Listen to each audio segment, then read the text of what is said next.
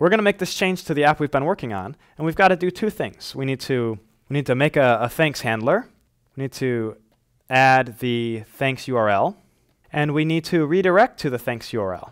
Okay, let's go ahead and do these. Here we are. We have our the functions you're familiar with, our normal form handler. Let's go down to the bottom of our file and add a new handler.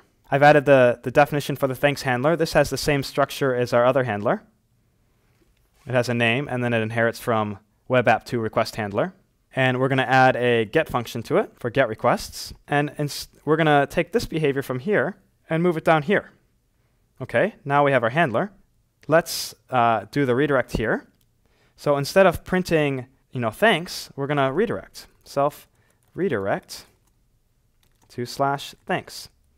This is how you do redirects in Google App Engine. You call the function redirect on self in a handler, and it'll redirect you to the URL that you provide. We don't have to say HTTP here because we're redirecting to the same domain.